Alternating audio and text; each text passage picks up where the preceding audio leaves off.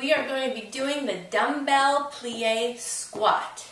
So you're just going to need one dumbbell for this exercise. This is great for your inner thighs. What I want you to do is pretend you're a ballerina. Check out my sneakers. Aren't they awesome? I love them. So first time I'm wearing them, pink and blue. All right, we're going to point the toes outward. We're going to hold the dumbbell. See how I hold it in between my fingers?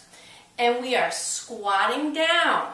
Now how this works, your inner thighs, is your knees are pointing out over your toes. Instead of them coming forward, they're pointing out. So nice and slow, go down, squeeze from the glutes, and come up. You know I'm always about making that mind-muscle connection, all right? I really want you to feel these as you're doing them. I know I'm feeling them. Inner thigh work, glutes, quads, you're getting it all in, and of course, you know that core is engaged all the time. I like you looking forward, smiling, and having a good time. That's what it's all about. When you have fun doing your exercises, you're going to want to do them. All right, so that was your plie squat. You did awesome. Now let's go do another exercise.